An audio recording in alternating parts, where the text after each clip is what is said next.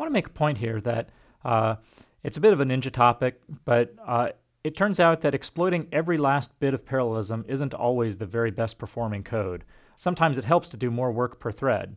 And this leads to an advanced optimization technique called granularity coarsening that we'll talk about later. That said, the first problem is almost always to find enough parallelism.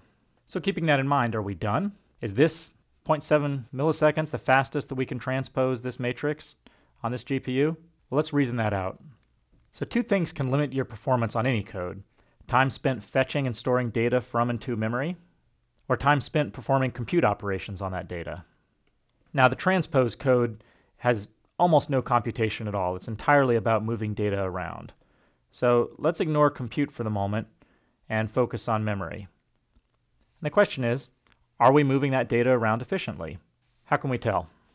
There's a handy utility called device query that's included in the Cuda SDK. Let's run it. Device query spits out an enormous amount of information, and most of which you don't really need to know right now. But buried in here are a few things that I want to point out. The GPU clock rate is how fast the actual processors in the GPU are going. The memory clock rate shows you how fast the memory in the GPU is operating. And the memory bus width describes how many bits of memory are actually being transferred for each of these clock cycles.